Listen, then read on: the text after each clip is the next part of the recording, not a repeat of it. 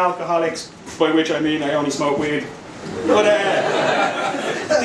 it's very hard. It's very hard in this country to find out you're an alcoholic because the standard's not that fucking high out there. Is anybody here not from Ireland?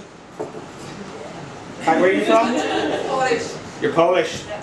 That's practically Irish at this stage.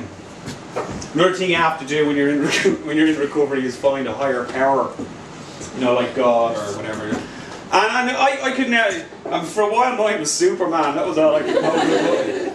You know, they say never make yourself your higher power, and you can't make yourself your own higher power, and you can't really. I don't believe in God, so I had to find somewhere in between. And I decided my higher power is actually my 57-year-old self in the future.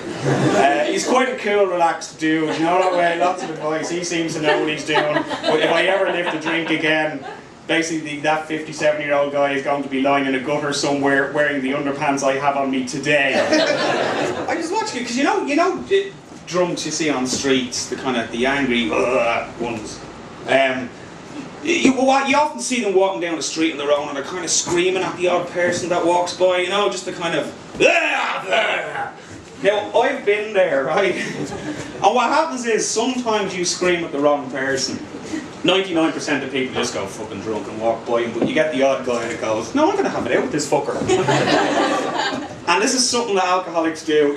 You have this moment of sobriety that lasts like a blip of a second, just long enough to tell you that you're after getting yourself into trouble and you need to back out with this as quickly as possible. And then you don't remember what happens for the rest of the day till you get up the following morning. But it was just, but that whole thing of, and if somebody stands up to them, they kind of go,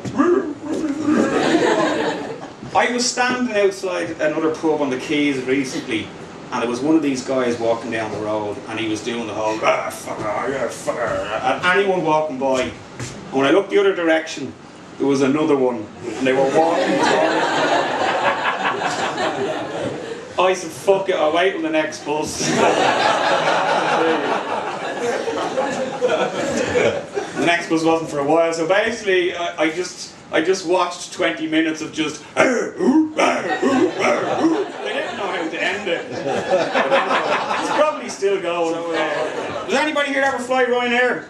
Yeah, I've been using it for the last 5 years and I find it a very efficient service and cost effective, so there's no material there whatsoever. I go back to that. Now I know a lot of people feel uncomfortable around ex-drinkers, especially alcoholics. They're not as bad as fucking ex-smokers, I'll tell you that. Cause you know an ex-smoker. Actually, I just want to test something.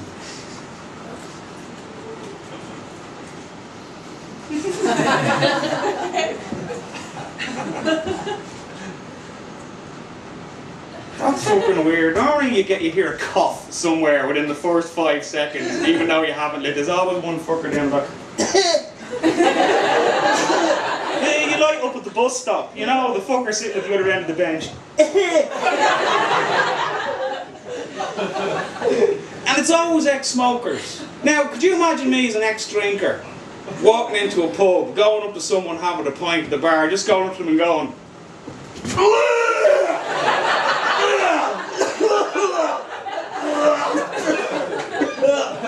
no, maybe piss myself for effect. See how long you last in society. I miss smoking. Could smoke when I started doing this on the stage. Especially at the fucking buses. I hate not being able to smoke on the bus upstairs anymore, because that's when you need it most, you know what I mean? Fuck passive smoking. Do you know what I hate being subject to on buses? Passive fucking child rearing. Ladies and gentlemen, I've been Robbie Bonham.